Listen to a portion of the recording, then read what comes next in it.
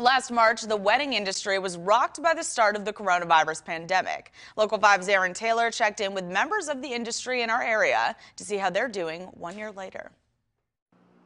At Tiffany's Bridal, brides are making up for lost time. We are really busy. We're seeing a really great number of weddings happening this year. The boutique is open by appointment only. They're seeing brides come in who chose to postpone their weddings because of the pandemic. But they just didn't want that cloud over their wedding, so they postponed it this year.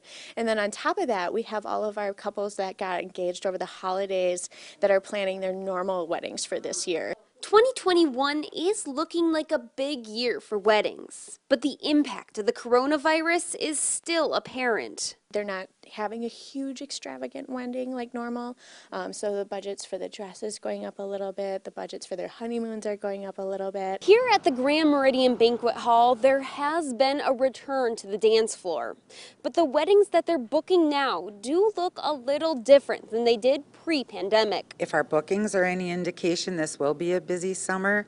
We haven't seen the cancellations and reschedulings that we did last year. We're seeing more requests for smaller weddings than we had in the past. The Grand Meridian can accommodate up to 600 guests. 200 to 250 was their average for a wedding. Recent bookings have been much smaller. I think it'll take us a good year to year and a half to see the comfort level to schedule those really large weddings. It's been a year since those cancellations started, and they're not out of the woods yet. Our industry has taken a huge hit. The general feeling is yes, we are in a better place, and I think that's indicated by the number of bookings that we are getting. It's a relief felt across the wedding industry.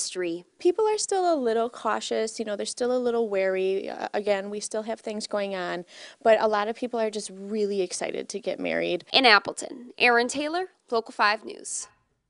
Wedding dress boutiques are still seeing supply chain issues because of the pandemic, so they recommend saying yes to a dress early on in the wedding planning process.